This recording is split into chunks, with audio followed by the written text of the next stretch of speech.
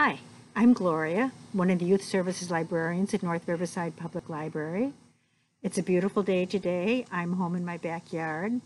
I'm listening to the birds sing and the leaves rustle in the trees. It's quiet, except for the lawnmower every once in a while. It's something we just have to put up with, I guess. But I'm thinking about nature, and nature is very predictable. We have fall now. We have colder days and shorter days. And it will be followed by winter, which will have snow probably. And then will come spring and rain. And we might have some floods, but we don't really know. But one thing we do know for sure, winter follows fall, spring follows winter, summer follows spring, and then we have fall again every single year. It's a certainty. Fall is an active time of year. The animals are out and they're scurrying around trying to get more food and hide food for the winter. The plants in the trees are settling down for the winter.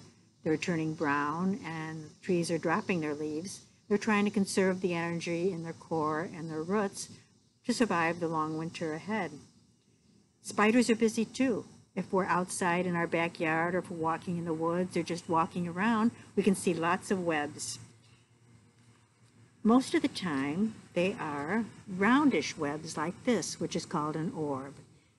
This part of the country, we have a lot of garden spiders, and they make orb webs. They're sticky, and they catch the prey, the small bugs and insects, flies, for the spider to come and eat later on.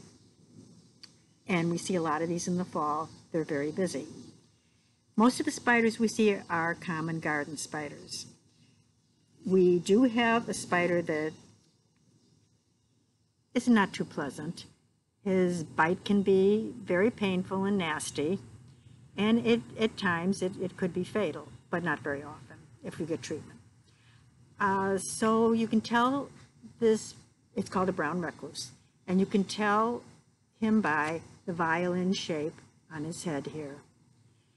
And you probably won't see him because he's called a recluse because he stays away from people. He's in the dark cellar, he's by the pipes, he's in the corners or the cracks of the crawl space. He tries to stay away from people. Now he's not nearly this size. He's no bigger than this, probably smaller than this. Hard to see and hard to find, but not a pleasant spider. In other parts of the country, they have black widow spiders. And they are black like this with a red hourglass shape on their back. These are found more out west. They also have unpleasant bites, but we don't have to worry about them. They're not here. We're very fortunate that we don't have this spider, which is called the Goliath, and he's very large and very ugly. His sting, his bite, is no more painful than that of a wasp, which is not pleasant, but is not terribly painful. He's so big and ugly, though. He's in the rainforests of South America, and so we don't have him here. We're very lucky in that. A lot of our spiders are house spiders. They don't even live outside. The ones you see in the house in the corners of maybe high corners of your by your ceiling, those are house spiders, and they don't come outside. They don't come in from outside. They live in the house year-round. You don't see them, and they're pretty good if you're not scared of them and you don't mind them being in your house. They actually will eat smaller bugs, and they're not bad to have around. But a lot of people don't like spiders anyway. So they kill them, which is not a good thing to do, but we don't like spiders too much. Today, I'm going to make a web in honor of fall. And this is a very simple web to do. And you can use it outside or inside for a decoration. You can make it for Halloween, and you could put orange and purple on it, make it kind of Halloweenish, or you can make it like this and hang it outside or inside now. I used sticks and string or yarn. I used yarn. So first of all, you have to find 4 sticks that are about the same size. So my sticks were like about this size. 4 about the same. And you put them together in a cross like this, and you're going to tie them with your string or yarn round and round like this. And it's pretty secure once you do that. Then you're going to do the same thing to your other two sticks like this. And then you're going to put them together so they form your orb like this. Now this is really the trickiest part, because until you wrap it a few times, it's going to be unstable. But you're just going to wrap the string around all four of your sticks. And the more you wrap it, the sturdier it'll be. So you're going to wrap it like this.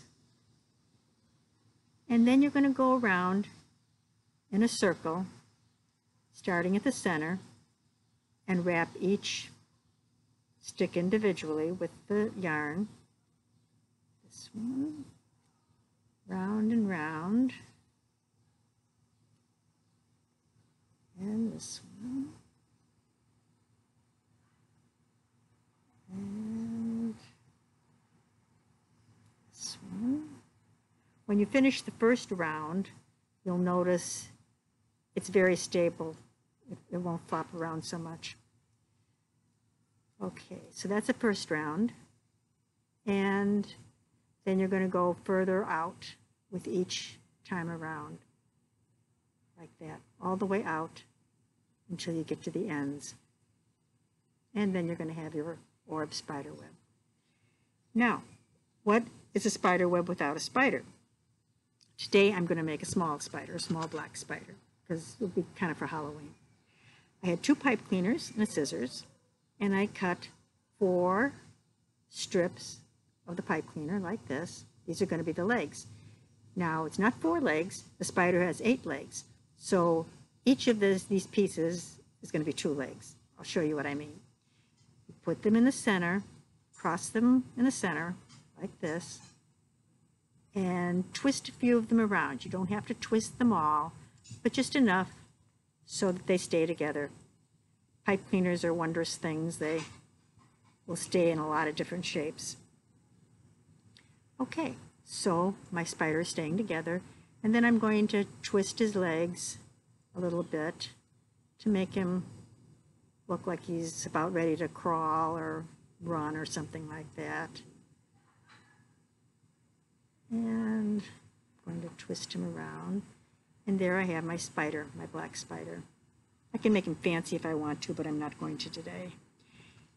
But I'm going to put him in my web like this. And I have a little loop on the top, and I can hang him back like that. Put him back on my tree. Oops, spider fell off. That's all right. So you can also make a bigger spider like this. Pipe cleaner is a little longer, and I have pom-poms for the segments. And I can put them together like this with a little bit of glue. And I can have a little bit of a bigger spider. Oh! Well, I wasn't expecting that. But I am outside, and spiders live outside. And so I'm sort of in their territory, so I guess I can't be too surprised by it.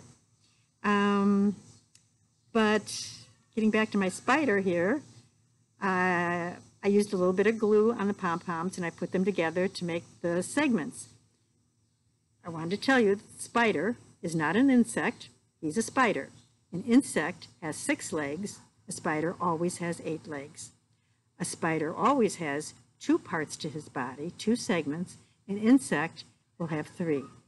And a spider usually has 8 eyes. So I don't know how many an insect has. I think it's fewer. But there's a big difference. So don't call a spider an insect. He's a spider.